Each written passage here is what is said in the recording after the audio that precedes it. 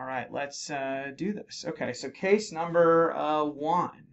What do you think about this mass right here? Well, first of all, let's see, what's the history? The history is a 15-year-old female with an anterior thigh mass. So what did you think about this? So one of the things that I noticed was the thick fibrous septi providing this mass. And then within the mass, you see almost this alveolar, what I would say an alveolar pattern. Sure. And then you see the pleomorphism of the cells. And they're kind of arranged in, as I said before, the alveolar part pattern. And divided by the septi, eosinophilic cytoplasm. Yeah. Nuclei. Let's see if we can get in to see the nuclei here. Here we go. Have some prominent nucleoli. Yes, they do. And slight pleomorphism of the nuclei themselves. Some of them can be peripherally located, it looks. Yeah, a little bit. They get kind of that almost rhabdoid or plasmacytoid kind of look with pink cytoplasm. Right. Sure.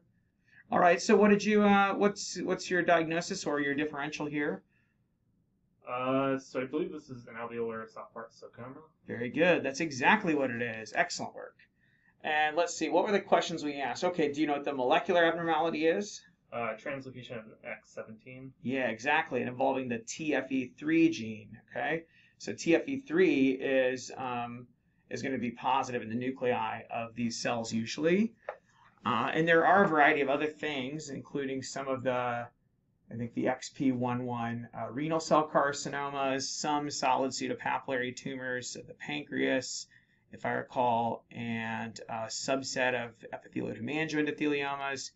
And I think there's 1 or 2 other things that I'm blanking on, and surely eventually there'll be more. But TFE3 is not totally specific, but it's a pretty good marker here. Although this is a really distinct looking neoplasm, right? I mean, it's very, not much else looks quite like that. I think the main differential in my book would be like a metastatic renal cell carcinoma, because there are some renal cell carcinomas that can look kind of like this, and I'm not a GU pathologist, but to my eye at least. So I think that's a good thing to keep in mind. And how did you know it wasn't alveolar rhabdomyosarcoma? Because a lot of times people get those two confused, but they actually look quite different. I didn't see the wreath cells. Oh, that's a good point. Yeah, you have multinucleation wreath cells, good, in alveolar rhabdo. And I think the way I think these tumors, alveolar soft part sarcoma, is a big pink cells, right? Pink or clear.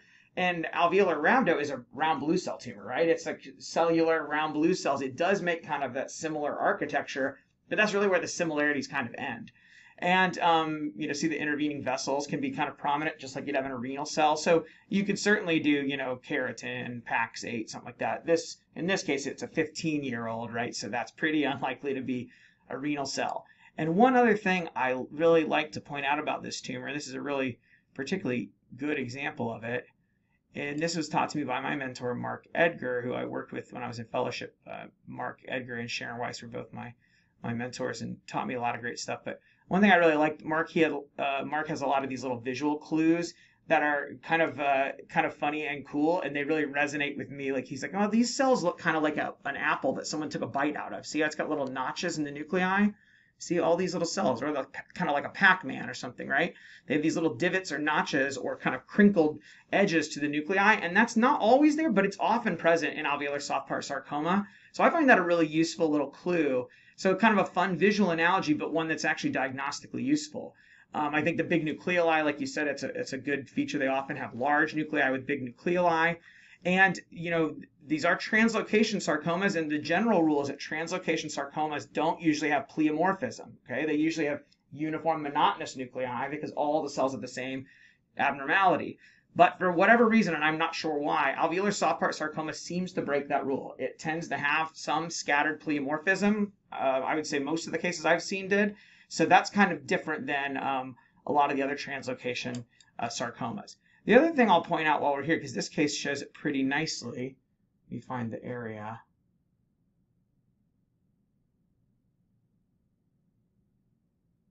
Well, maybe here will work. If you just had a biopsy of this, you might really struggle, right? Because that doesn't look alveolar at all. it looks like instead little small nests or kind of individual cells or small nests or maybe almost trabeculae of tumor cells with clear to eosinophilic cytoplasm. And, again, you could confuse it with renal cell carcinoma. I also think even though cytologically it looks different, that kind of reminds me of the Zellball in appearance of a paraganglioma a little bit. So you can have areas like this in alveolar soft part sarcoma, like there. And sometimes they can be quite prominent where you don't really have any of that alveolar pattern. And those can really give you a hard time. So it's good to keep this in your differential. I think when I think of paraganglioma, I try to make sure I think, oh, could it be, especially if I'm in soft tissue, like in a non-usual site where paragangliomas wouldn't normally occur. I try to always think, keep alveolar soft part and paraganglioma in mind. Although, again, the nuclear features are kind of different between those, and immunostains would easily sort it out. But I think this is not on people's radar that alveolar soft part sarcoma looks like this, because everyone thinks of only the alveolar pattern for it. So these are really, really rare. I've only seen, I think I've only diagnosed myself one in practice in 8 years, and I've seen a small handful of other ones, but I mean, I've only rarely encountered them in routine practice, even when I was doing consult cases in my former position. So alveolar soft part sarcoma, they tend to, here's more of that Zellball and kind of look. See that? Kind of solid nests that haven't fallen apart yet, right? Because that's what happens. The alveolar look is that you get these kind of nests and then they fall apart in the middle, and the peripheral cells kind of stick to the basement membrane around the edge of the nest, or the collagen, excuse me, around the edge of the nest.